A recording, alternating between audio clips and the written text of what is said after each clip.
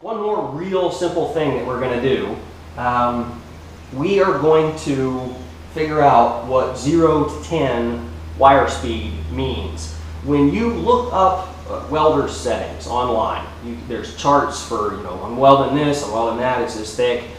They will tell you need to have, this voltage or this amperage, which unfortunately on this machine we have essentially no control over. You got min and max to switch it between 60 and 80 amps. Anything you could weld on 60, you could probably weld on 80, so I just leave it on max and duct tape it for all I care. But they will also give you a wire speed, and generally, if it's a manufacturer-specific chart, it'll just give you a number, set our machine on this number. But charts from standards bodies and things like that will actually tell you inches per minute of wire feed speed for a given wire diameter. So you can look on there and see, all right, I'm welding this thickness of material, and I'm using 030 flux core wire, so I need X number of inches per minute. Well, the problem is there's no translation in the manual from 0 to 10 wire feed speed to inches per minute. So what we're going to do is we're just going to measure it. I'm going to set it on 0, I'm going to pull the trigger, and I should have a timer for this, I don't. I'm just going to count 6 seconds, and I'm going to measure how much wire comes out. I'm going to multiply that by 10, and that's the number of inches per minute of wire that we're getting out of this rig with it set on 0. So to get an accurate measurement, what I'm going to do is I'm going to clamp it right here at the 0 point on this 48-inch T-square. So now I can really stretch it out, and I can see that I got 13 3/4, 13.75 inches of wire in my 6 seconds. I multiply that by 10, and that's 137.5 inches per minute of wire at the 0 setting. I don't know what I'm going to do with 137.5, so I'm probably just going to label the 0 as 135 and call it a day. Alrighty, with our 135 all sharpied in, let's go the other direction. Let's count off 6 seconds of wire with it set on a full 10.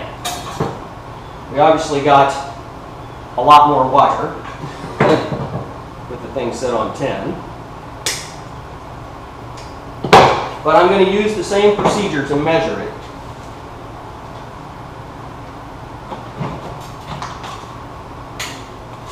Alright, so let's clamp this bad boy right here. Stretch the other end out.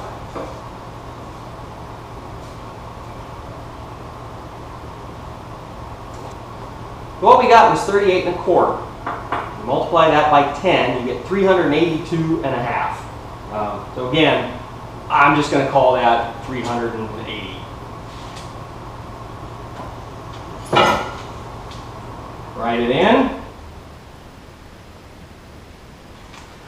And the one thing we should probably do is we should probably check it at the 5 position, because I would love to be able to assume that this thing was linear the whole way around, and that I could just divide it up 1 to 10 and that would be a day. But this is a Harbor Freight welder.